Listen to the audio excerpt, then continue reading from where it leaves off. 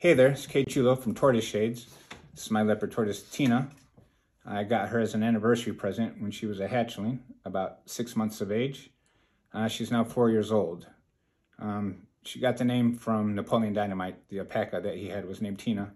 And, you know, when she's in her hide, I coax her out with food. And I tell her, Tina, come get your food, you fat cow. So that's where that came from. Tina's the smaller of the two species of leopard tortoises. You have Pardilus babkaki and the giant South African leopard tortoise, which is the fourth largest tortoise in the world. Tina is Pardilus babkaki, the smaller of the two. Leopard tortoises aren't easy to care for. They require a lot of involvement from the owner. Their lighting and temperature must be adequate at all times.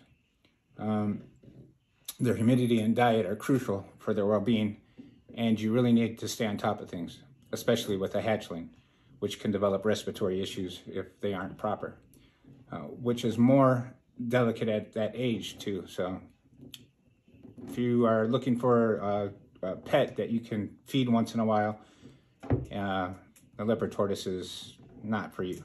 You can search the web and obtain more detailed information about the leopard tortoises. I'm here to address information that I had a hard time finding online about whether they brumate. Most information I've researched claims that they do not brumate or hibernate, but I have an issue with my tortoise, especially since I live in Ohio, where the winters are colder than out west. During the summer, I keep her outside as long as the temperature does not fall below 60 degrees at night, in which case I bring her inside. But in the winter, obviously, she must be kept inside. I've been noticing every winter that she will sleep more and more and eat less and less. When she was smaller, it wasn't an issue, but every year it's become more and more frequent, even to the point where she loses weight.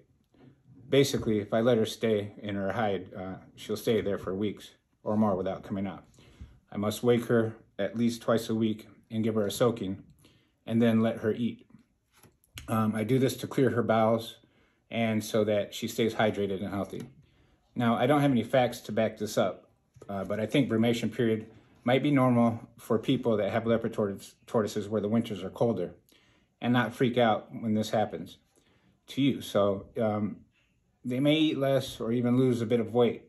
Just check on them if this occurs, and supplement calcium and maintain proper temps and diet for your tortoise to fare well. As you can see, Tina is quite alert and healthy. So if you think of owning a leopard tortoise, be aware of the possibilities of these things happening. So again, this is Kate Chulo from Tortoise Shades. I specialize in hides and enclosures for tortoises of all sizes and reptiles. You can find me on Etsy at tortoiseshades@gmail.com.